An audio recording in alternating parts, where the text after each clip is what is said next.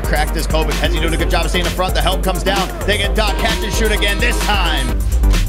Corner gets it out to D-Law. Catches a little bit deep at half court. And now it's with Antoine. Can he get... Cleveland. Can the Hawks produce a steal from somewhere? Goes straight down, Antoine slams it home. Oh, D-Law with another steal and a thunderous slam. Up two, see, momentum. Up two, I'm letting my guard die. Antoine gets some space, pulls it back over towards the middle. They leave Antoine wide open. He makes the shot. And the Cavs complete the dream.